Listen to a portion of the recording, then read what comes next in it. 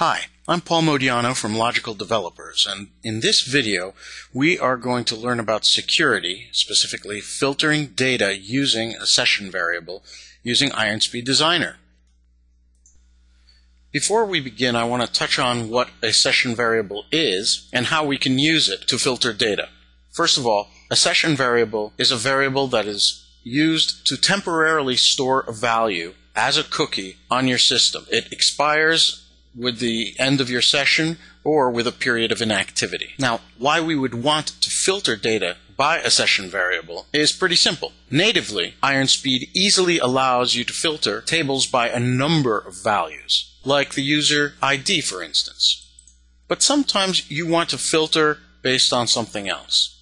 In this example, the Southwind database contains, among others, an employees table and an orders table. Both of them have a region.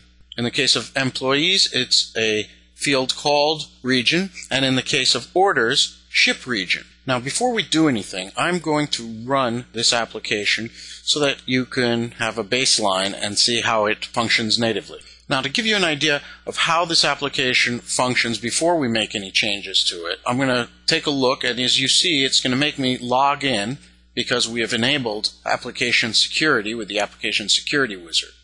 And the first place we're going to go is we're going to take a look at our orders. What we can see is that it's a pretty big order table. We have 832 items, and there are lots of fields, among them the ship region. So if I go to different pages in this table page, you can see you have some in Washington, some in Oregon, lots of different places. And what we might want to do for this example is make it so that an employee of a given region is only allowed to view orders that are shipped to that region. Now, how would we do that? Well, an easy way is to filter using a session variable. Here's how.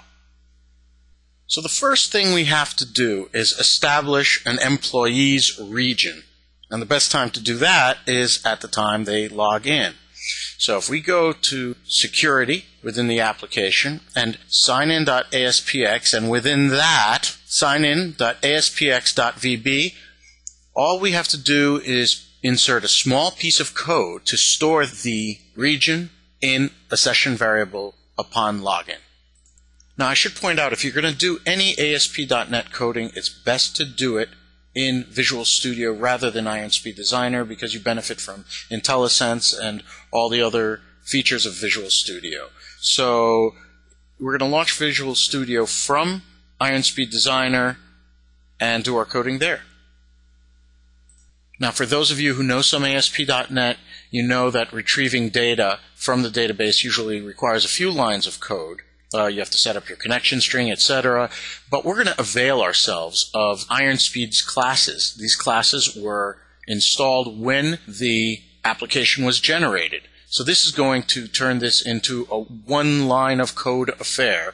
So we'll start by saying session, and we'll call our session variable employee region, and we'll say this equals.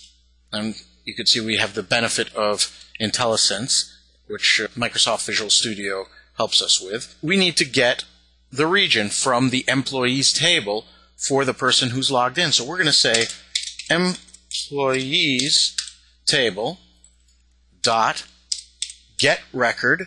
And now let's spell out our criteria, where the employee ID is equal to, we need to be able to retrieve that user ID of the person who logged in.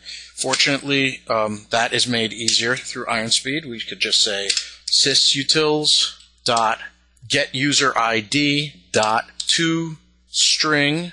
Okay, and so now that constitutes the record that we're looking for. We just need to now say dot the field, which is region. And you can see we could then add dot toString, and I'm just going to close it. And that is our line. This is what is going to store the region of the employee who logs in into this session variable. The next part is the easiest part of all. Now that we've saved our Visual Studio file we've closed Visual Studio and we've returned to our IronSpeed application, we can now go into the orders and the Show Orders Table page.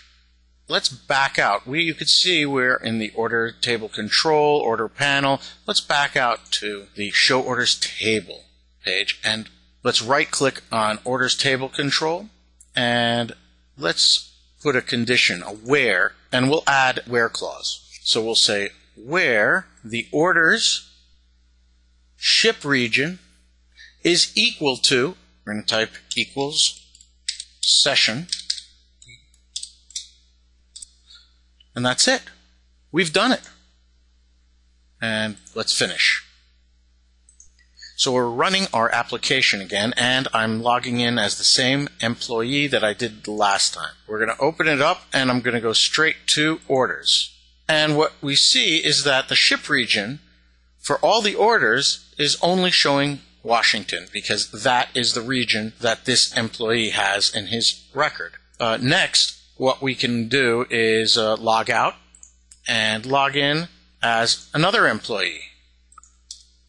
And we'll notice upon login, we'll go back to orders, and we see now that all of the shipped orders are going to Oregon.